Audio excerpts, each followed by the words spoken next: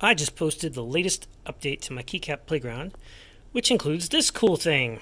This is a snap fit stem. And what's nice is I printed this in PETG, and if you didn't know, PETG does not bond with PLA.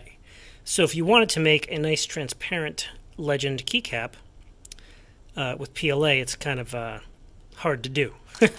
We'll just say that you can't mix this nice light pipe PETG with your fancy glitter flake PLA like I've got here. So what I did was I engineered a way to snap fit the stem, and that's what this is. So you print out your stem, and by the way, a little tip is the rotation on this is slightly different from the rotation on the keycap printed on the side. Just double check that before you print it. Just a little tip.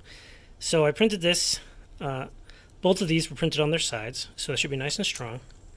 And that's with the default settings with my printer. But of course, you can adjust the tolerances and whatnot.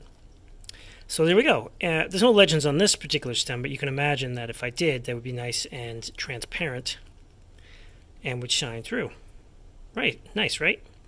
Another thing too is I also added Alps stem support, and Alps stems are pretty small, and they, I haven't had one break yet, but it seems like it's possible because of just how thin they are. But like I said, as long as you print it on its side, it should stay nice and strong. But not a big deal. If it breaks, you can just snap this out, get some tweezers, print a new stem, and pop it in. So there you have it, the new snap fit stem support. You can get transparent legends without a multi-material printer.